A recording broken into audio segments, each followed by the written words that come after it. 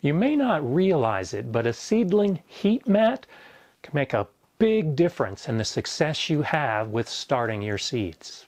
Join me today as I show you how to use a heat mat to start seeds.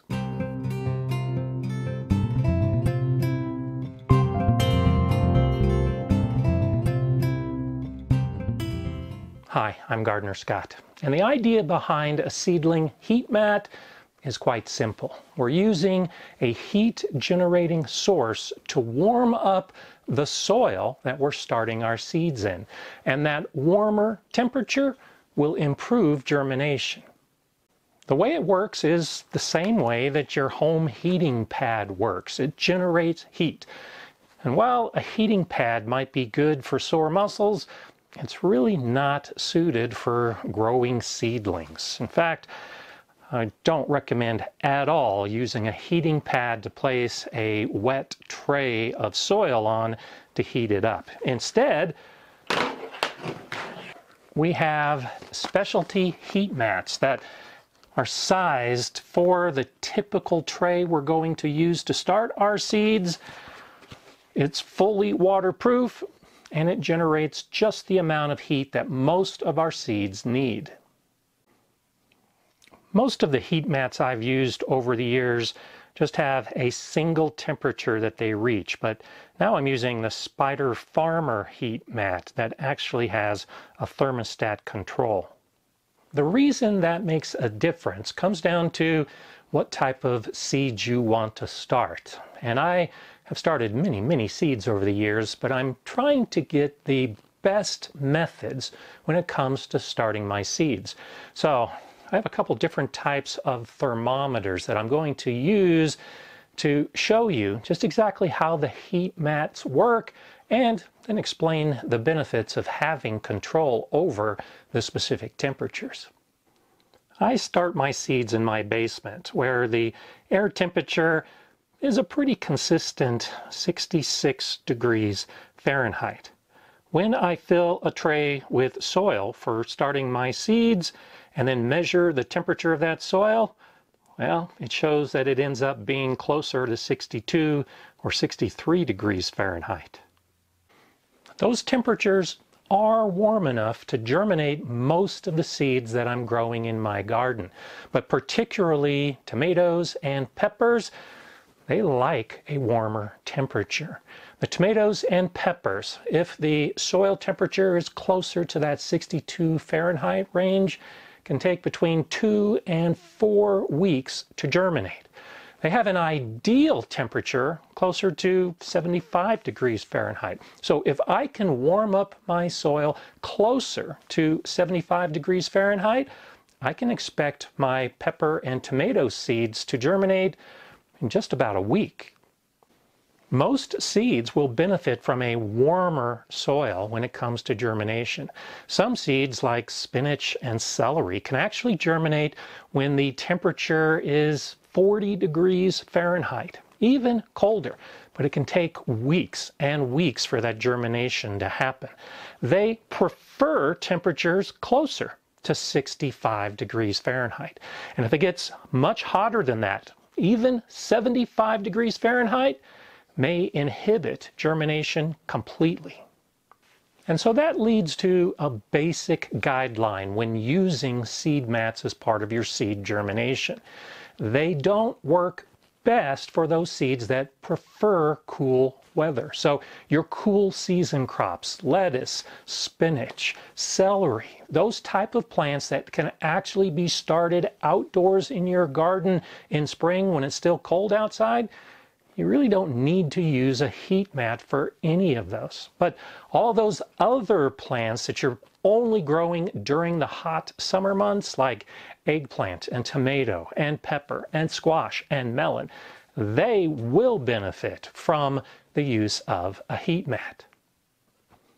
A typical heat mat, like most of us start with, has one temperature. So this one has a 96.5 degree Fahrenheit temperature that it's producing all the time.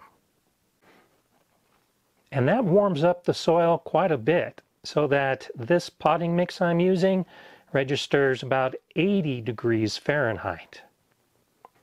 That temperature is much too hot for those cool season plants. They may germinate with soil that is that warm, but they're going to grow very, very quickly, to the point that you'll probably have leggy seedlings in just the first couple days after they emerge. That temperature will vary depending on how moist your potting mix is and how wet you keep your seedling environment. And that's where the thermostat controlled Spider Farmer heat mat offers an advantage. I set my thermostat for 75 degrees Fahrenheit, and it didn't take long for the mat to heat up to about 108 degrees Fahrenheit. But with the flat in place, when I take a reading, it has cooled down dramatically, and now it's only about 79 degrees Fahrenheit. And the soil temperature is pretty close to that setting.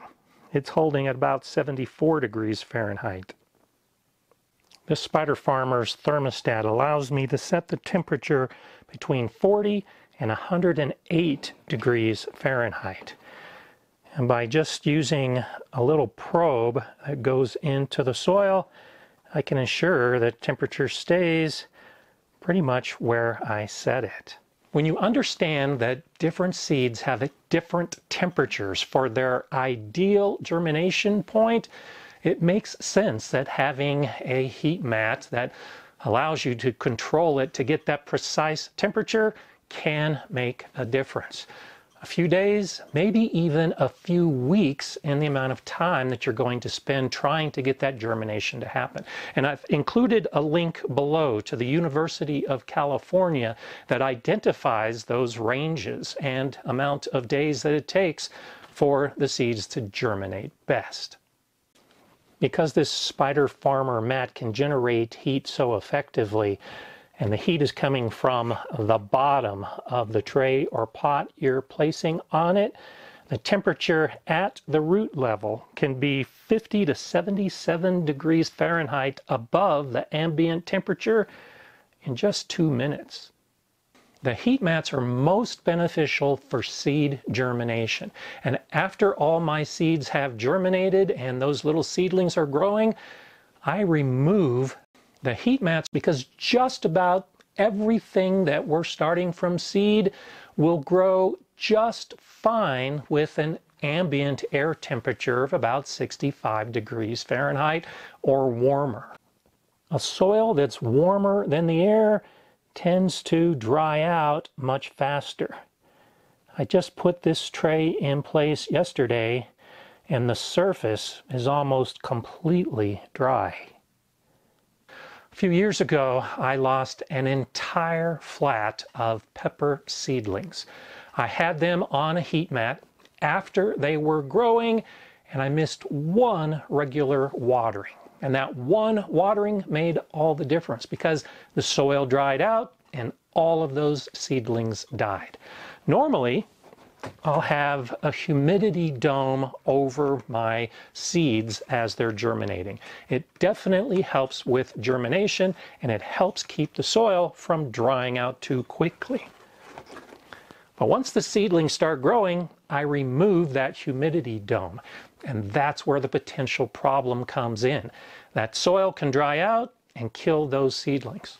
So once the seedlings are growing, you don't need to be as concerned about the soil temperature anymore. The normal air temperature is fine. If it gets too cold, you can bring in a portable heater to warm the space. But be careful about using a heat mat for too long. I leave my heat mats plugged in and generating heat 24 hours a day for the entire germination time. Now, according to the University of California, there are some plants that can benefit from a cooling off period for a brief period at night, most notably celery. So if you're using heat mats for those type of plants that can benefit from varying temperature, it makes sense to use something like a Spider Farmer heat mat that allows you to control that temperature with a thermostat. If you've ever wondered why some of your seeds just seem to take a long time to germinate when you start them indoors, it could be because of the soil temperature, and a heat mat might be the solution to have better success with your germination. I think it also offers opportunity for some experimentation. I'll be growing some seeds using a heat mat and others without a heat mat, and compare the germination rates to see if I can duplicate what the University of California has reported. I'm also planning to grow some super hot chili peppers, and from experience, those hot peppers take longer to germinate than just a standard pepper seed. So I'll have a couple trays on a couple different heat mats set at different temperatures and try to see if maybe a temperature of 80 degrees Fahrenheit will lead to quicker germination than another that's only growing at 75 degrees Fahrenheit. I find it all interesting, and it's definitely something you should consider when growing seeds indoors. Use a heat mat. If you want to learn more about growing seeds indoors, well, then check out one of these videos next. I'm Gardener Scott. Enjoy gardening.